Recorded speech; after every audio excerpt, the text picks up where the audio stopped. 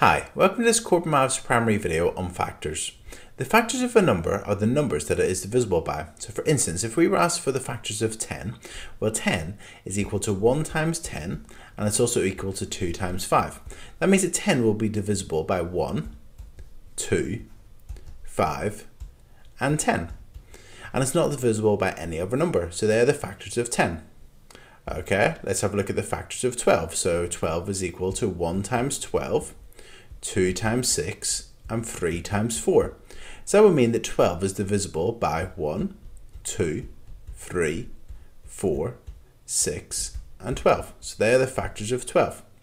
Our last question says find the factors of 100. Well, 100 is the same as 1 times 100, 2 times 50, 4 times 25, 5 times 20 and 10 times 10. So that means that the factors of 100 are 1, 2, 4, 5, 10, 20, 25, 50 and 100.